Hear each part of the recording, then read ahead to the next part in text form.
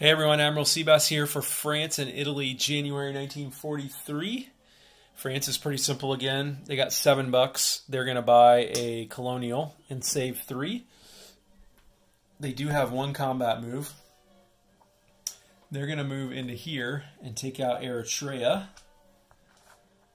And then they will blitz into there.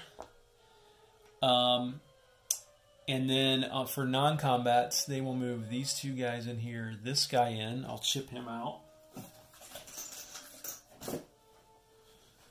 So they have a nice little attacking force there, consolidated in Nubia. And this guy will stay where he is. So they'll build their colonial down here in Belgian Congo.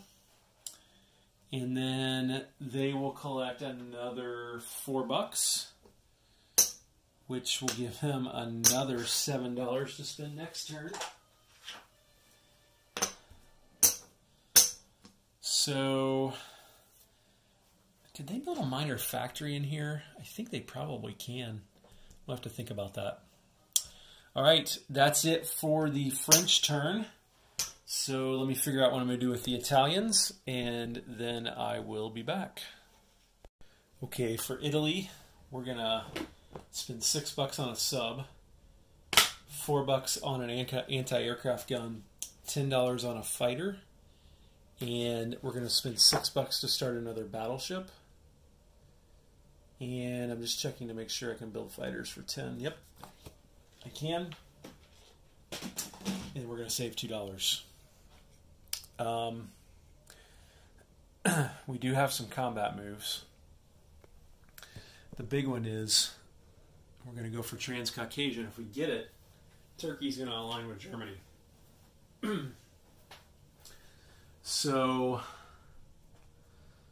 obviously, all 3 of these light tanks are going to go in here. Like this. And these 2 planes are also going to go in. And they're going to have 2 left in their fuel tank, which is enough to get back to Iraq. So we're going to hope the Russians don't roll well with those mountain infantry. And then, actually, I think I might have just seen another combat move. Maybe. This sub is definitely going to move down and convoy the British again. Right here. I'd really like to take Crete and deny a landing spot for the Commonwealth, but the Germans could also do that with their paratrooper next turn. So I think I'm going to leave it at that for my combat moves. So let's do the big one. I'm going to move the battle for Transcaucasia over to the battle board, and I'll be back. Okay, this is in mountains, so the light tanks are all at 3. So if we get 2 hits on the first round of combat, it's done, because the most they can get is 2. So 3 light tanks at 3 or less. And there's the 2 hits we needed. So they will shoot back at 5 or less. And they got 1 hit. So that is a really, really big deal. Because Transcaucasia has just aligned to Italy, which means all that stuff is going to become Italian. And unfortunately, Italy won't get the $5 this turn, but they will get it next turn. So Italy goes from 17 to 22, but I'm going to put a 5 next to their thing because they don't get that $5. Russia's going to go from 29 down to 24.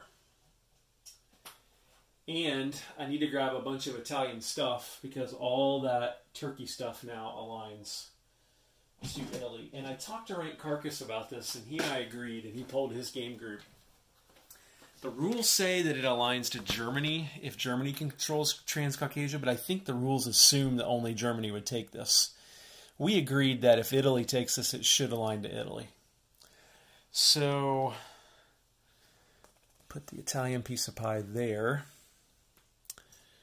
I will take these turkey pies off and put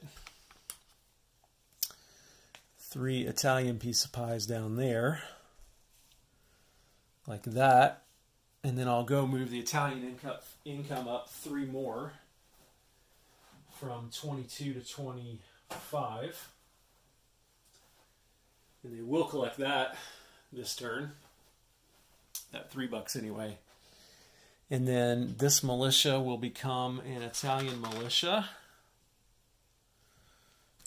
And this infantry will become an Italian infantry. This artillery becomes an Italian artillery. Same with the cavalry.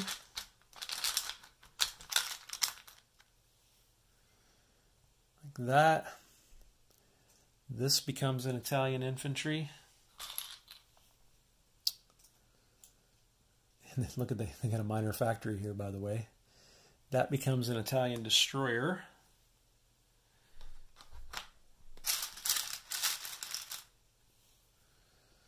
Like that.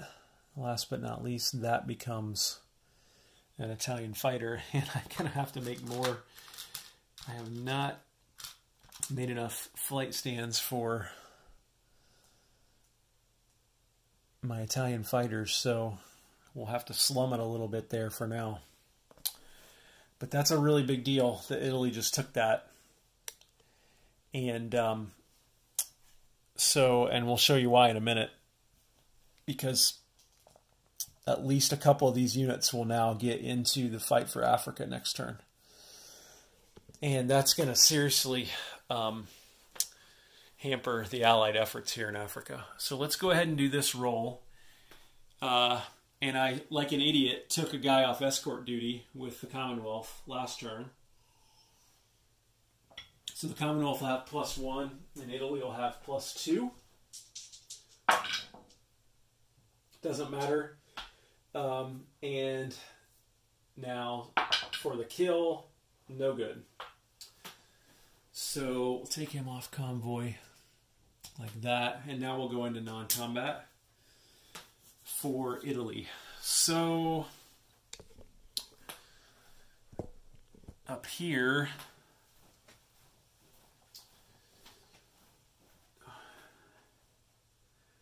I'm going to assume they can't land back in Turkey. And I don't think it really matters. So we'll move these 2 guys back to Iraq. Like that. And I'm also going to assume these guys can't move this turn. If I got that wrong, let me know. Let me see, make sure you can see what I'm getting ready to do here, because it's pretty important. And you couldn't. So, yeah, let's do that. So, this transport's going to go 1, pick up this tank and this infantry, and then go 2, drop them both into here, and let me grab some chips for that. I need to get that cluttered.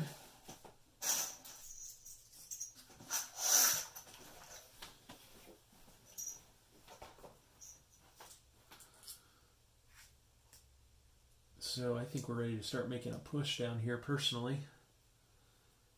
We've got 4 infantry and 2 tanks. These planes can get involved eventually.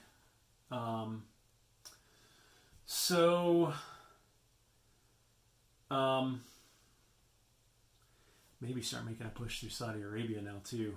We got to think about that as well.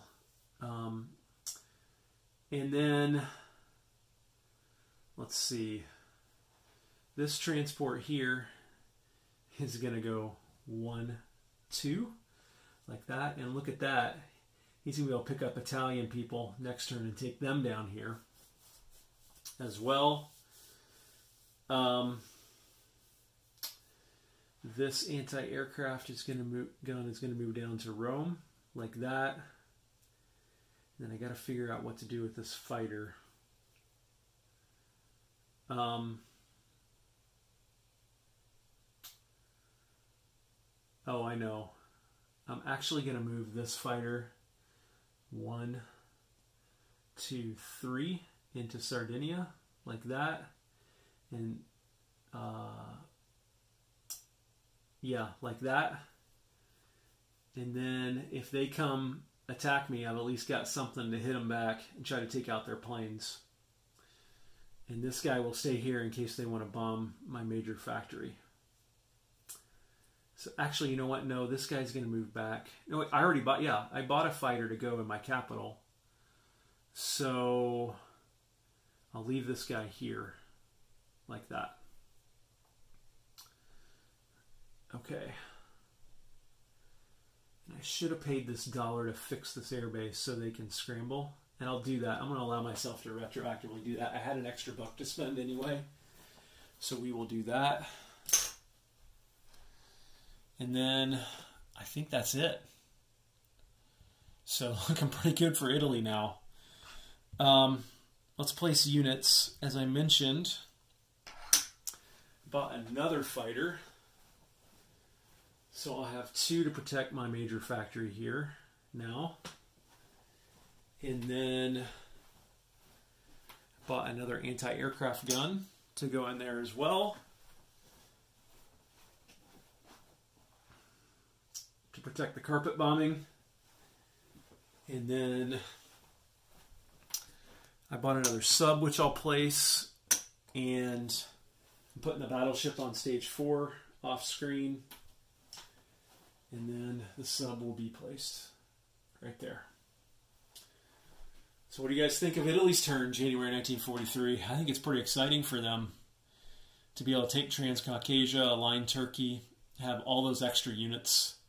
I mean, that's 3, 12, 22. That's 30 plus bucks worth of units they just got. Plus the Transcaucasia territory will give them $5 long term. And if they get up into North Caucasia, if Germany will let them have that, that's another $3. So what does that mean for America? What do they try to do now? Who knows? All right, let's collect income. We saved $1. We're at 25. And we get another 2 for Suez. That's 27. There's no enemy surface warships in the Med. That's 29. Plus we get a D12. Or we get 2D6. So 29 plus 9 is 38. Minus 5 is $33 for Italy. Because they can't collect this $5 this turn. So not bad for Italy. Not bad at all. That's 20, 30, 1, 2, 3, plus 1 is $34 that they'll get to spend next turn. And they got another minor factory in Turkey now, so they can build 6 units now. So pretty exciting for them. And they might upgrade that one to a major or a medium just to protect from anything that might happen to Turin. So that is Italy and France also for January 1943. Admiral Seabass signing off.